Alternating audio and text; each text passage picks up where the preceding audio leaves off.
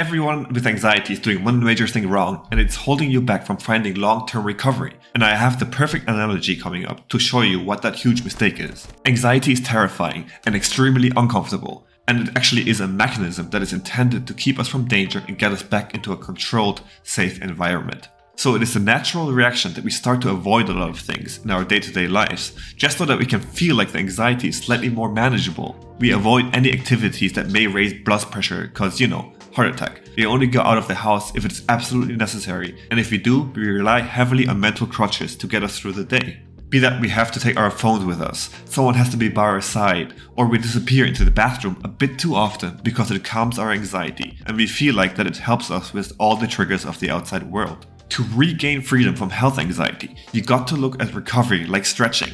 When you stretch your body, you purposely put your body into a slightly uncomfortable state.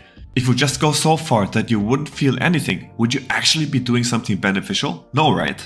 Your brain on anxiety functions the exact same way. If you constantly avoid the discomfort, are consumed by thoughts on how to avoid it, and are planning 10 steps ahead on how you navigate anything uncomfortable, or try to just manage, you are effectively not doing anything to improve your situation. As with stretching, you have to put yourself out there and purposely put yourself into a position that is just the right amount of uncomfortable. I often hear many other channels saying that you have to just go back to living. The thing is, it is pretty much impossible because we feel fragile and we believe that there really is some danger. So here is an example of my journey and what I would recommend. I used to be terrified of a heart disease, and it got so far that I couldn't step into a hot shower as I thought it would mess up my blood pressure and cause blood clots to loosen. But I also knew that being physically active is a great way to reduce stress from anxiety, and so I made it my mission to be able to go for quite intense jogs. But I did not go all out straight away, but only went so far that it felt somewhat uncomfortable.